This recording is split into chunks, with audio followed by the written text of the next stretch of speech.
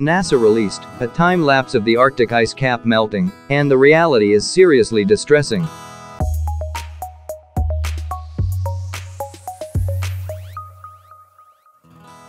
Do us a favor and click that like button, also subscribe to our channel, and click the notification bell to be inspired by this heartwarming stories several times a day. It's no secret that climate change is one of the biggest issues facing the world today. And wrapped up in that issue is the melting of the polar ice caps. However, this particular part of the problem is one that can often feel difficult to comprehend.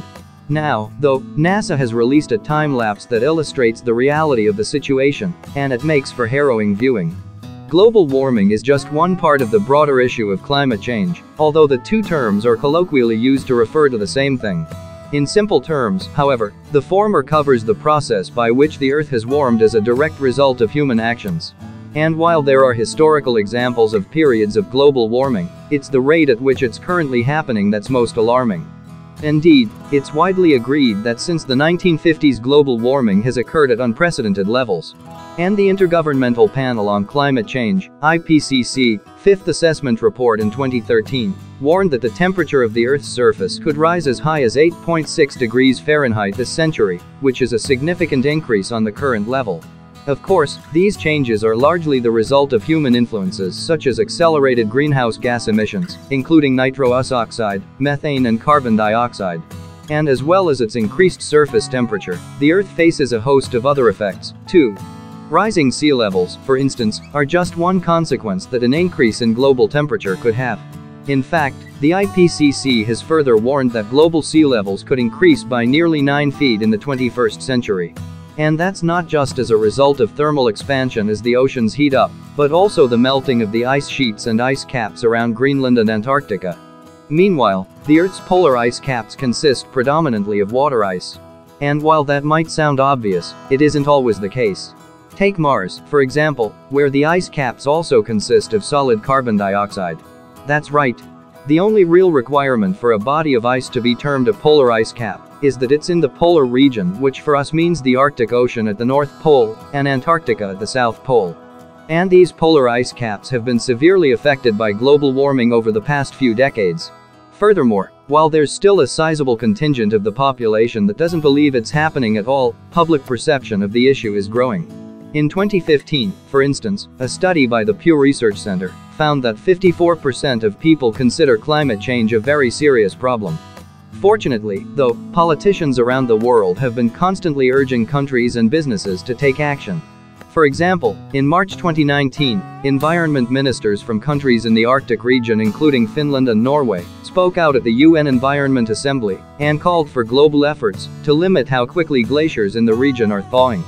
It's not just in remote oceans where global warming is having an impact, though.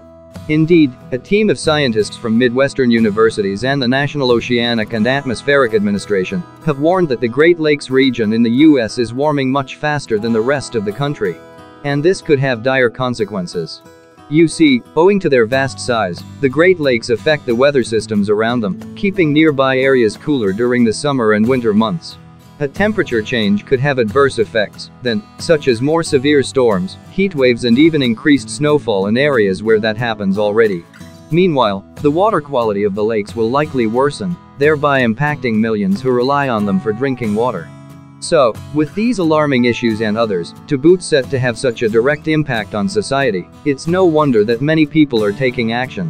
In March 2019, for instance, tens of thousands of students all around the world skipped school to protest climate change, demanding that politicians take action. And a month earlier, pupils in the UK had done the same, gathering in groups of thousands across the country. As this action takes place, however, a number of big oil firms have been using their wealth and power to oppose climate change policy. Yes, according to a 2019 report from the UK-based non-profit company InfluenceMap, companies including BP, Chevron and ExxonMobil each spend around $200 million every year to control, block or delay policies designed to tackle climate change. But that doesn't mean that these policies are off the table altogether. And in 2015, 195 members of the United Nations Framework Convention on Climate Change, UNFCCC, signed the Paris Agreement, which encourages countries to constantly improve upon their previous targets to combat global warming. For instance, France has announced that by 2022 it will move completely away from using coal to generate electricity. And other governments are finding different ways to make their countries more eco-friendly too. Take Chile, for example. As the leading country in copper production, the South American nation is well placed to make the switch to electric vehicles. Indeed, according to Chile's Minister of Mining, Valdo Procurica, by March 2019, the country had the second highest amount of electric buses in the world, behind only China. What's more, regardless of the machinations of businesses and governments, it's clear that these policies are absolutely necessary. And monitoring the extent to which climate change has affected the polar ice caps is just one way of showing it. Fortunately, though, that's exactly what NASA has been doing for several years. Specifically, NASA's scientists and researchers have been measuring the levels of Arctic sea ice. And as a general rule, the thicker the ice is, the older it is. This is because younger and thinner ice melts away, particularly in warm summers. The thicker ice, however, isn't as badly affected and simply adds more bulk on the following winter. Or at least, that's what used to happen. Nowadays, though, the story is a little different. You see, in recent years, even that base level of thick ice has melted away at an alarming rate, according to data compiled by NASA. Meanwhile, direct measurements of the Arctic sea ice thickness are unfortunately inconsistent, too. However, in the early 2000s, scientists did find a way to track this more accurately. Indeed, the team from the University of Colorado used a series of so-called satellite passive microwave instruments to observe the movement and thickness of the Arctic sea ice. Specifically, they measured the ice's brightness temperature, which would allow them to locate and track specific ice flows as they traveled across the ocean. To do this, the scientists collected data on the microwave energy released by the ice, which is affected, in turn, by its temperature, surface texture and salinity. Walt Meyer, a NASA sea ice researcher, wrote on NASA's website in October 2016, "It's like bookkeeping. We're keeping track of sea ice as it moves around, up until it melts in place or leaves the Arctic." So, what of the ice itself? Well, over the course of its first year, newly formed ice can grow up to 7 feet in thickness.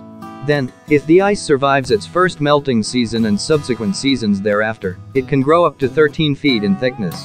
And not only is the thicker ice less likely to melt, but it's also more resistant to other weather conditions, such as wind, storms or waves.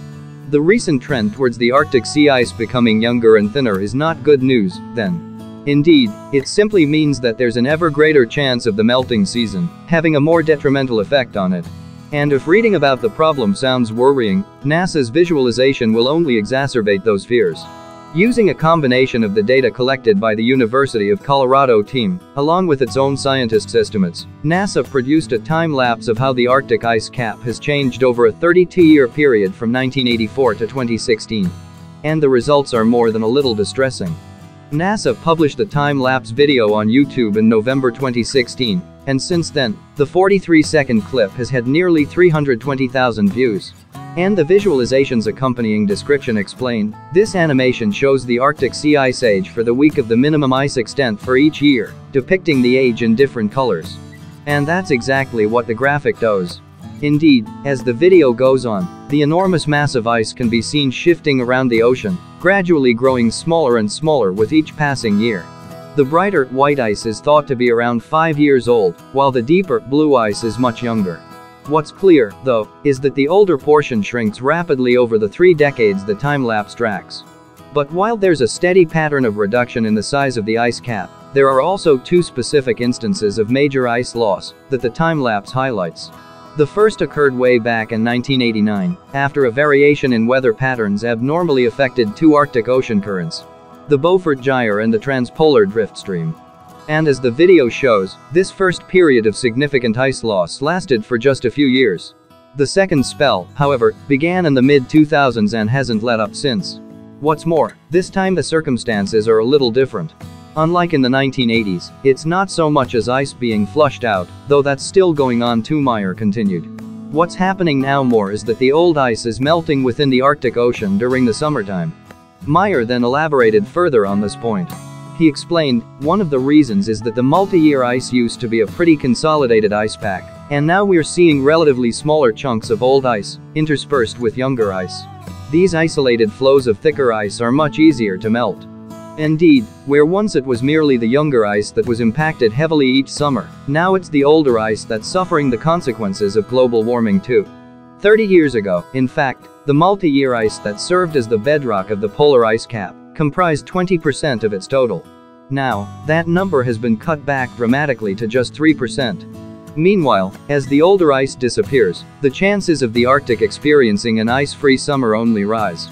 And yet, a 2018 study by NASA found that sea ice is actually growing faster in the winter months in comparison to decades ago.